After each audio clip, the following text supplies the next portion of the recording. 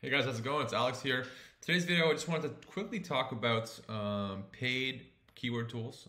So in this case, it's going to be SEMRush versus ChatGPT. And I just want to show you something interesting really quickly and why I think you probably aren't going to need to pay for keyword tools for much longer.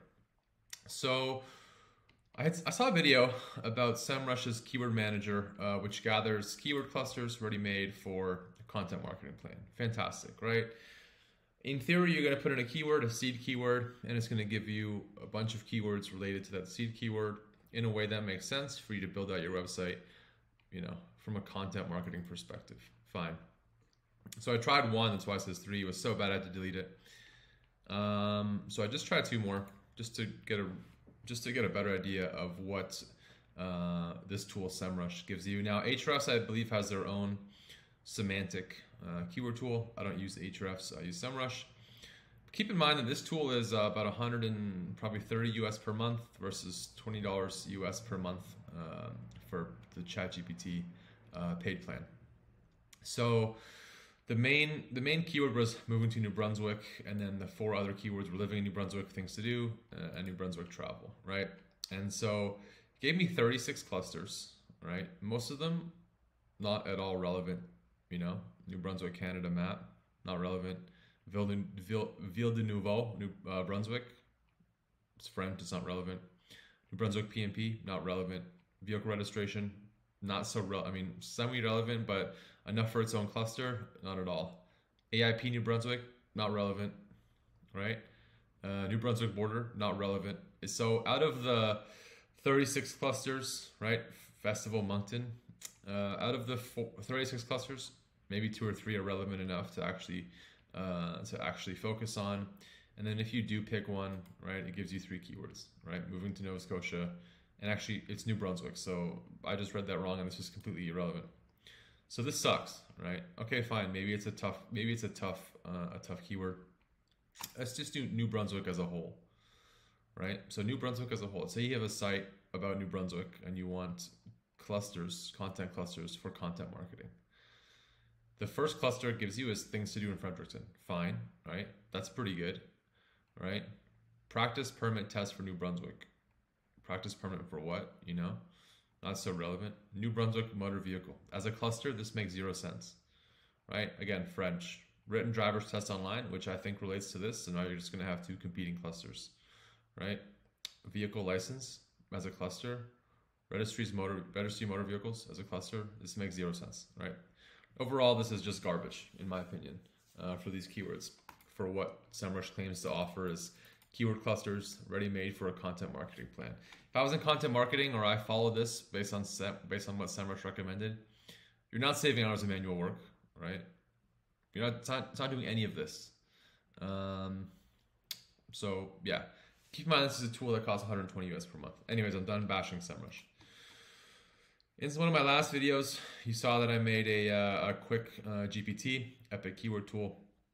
Basically, you put in a keyword for this tool, and it's going to give you a list of keywords broken down into content hubs in ChatGPT's view from least competitive to most competitive, right?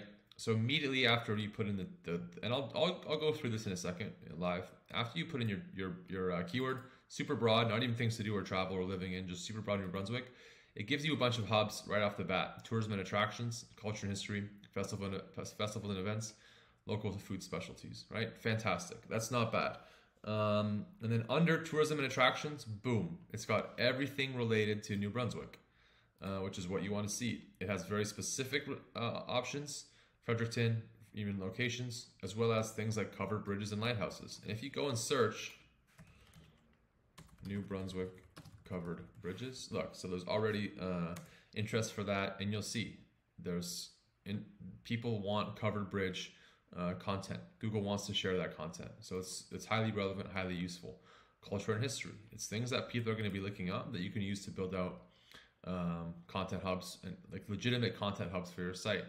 A little bit less here, but again, you could just ask ChatGPT to expand, or to get even more particular, right? Moving to New Brunswick, and how the GPT works. And I'll pause for a second. It's going to run through the tool. It's going to give me a list of content hubs related to moving to New Brunswick. From here, you can pick and choose which ones you want and add to your spreadsheet or add to ChatGPT to actually start creating content for. But, and there's my site, but you have legitimate keywords that make sense for content hubs you would want for a website about New Brunswick. Of course, for content hubs, you can even ask just ChatGPT, give me 10 content hubs for a website about New Brunswick. For example, moving to New Brunswick would be one of them. And then now we're going to see what kind of sub content hubs it gives for us. What you don't get, what you don't get with ChatGPT, which really isn't that important, I don't think anymore, is things like volume and keyword difficulty. So keyword difficulty, depending on how long you've been in SEO, you'll be able to tell how difficult a keyword is based on the results. And the volume, again, basing your keyword research and content strategy over these two metrics, keyword difficulty and volume, it's just not really how you want to be doing things anymore.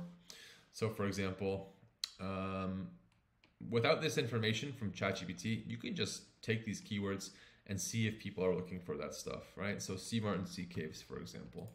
If there's results for Sea Martin Sea Caves and blog posts, right? It's TripAdvisor, it's Tourism New Brunswick, my competitor, right? So there's demand for this content. You don't necessarily need to know how many people are searching it in order to write the content for it. If it's relevant enough and you're using ChatGPT and AI to create content at scale, just write the content. And I'll pause for a second while this populates and jump back into it in just a minute. Okay, so just jumping back into the content hubs for the keyword from ChatGPT here. It really went niche, right? Which is fine. You're not going to get the same results every time from Epic Keyword Tool, from ChatGPT, from these GPTs, but it did give me a number of amazing content hub ideas, right? Cost of living and real estate, general overview and reasons to move, cities and living areas, public transportation. And then from here, right, and all these are really good keywords, right? From here, you can then have ChatGPT. You can just pop into ChatGPT and say, for example, if it's moving to New Brunswick, you can say, give me 25 blog post ideas based on a content hub for real estate and accommodation related to moving to New Brunswick. And then in literally seconds, it's just going to give you 25 blog post ideas, which you can then just cross-reference in Google and see if there's if there's demand for them and if you can compete.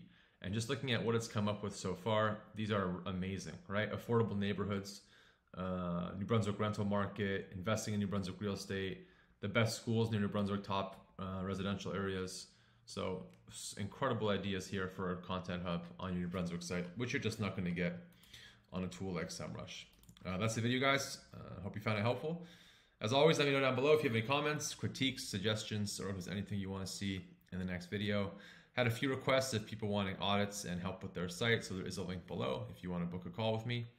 And yeah, thanks again, and I'll see you guys in the next video.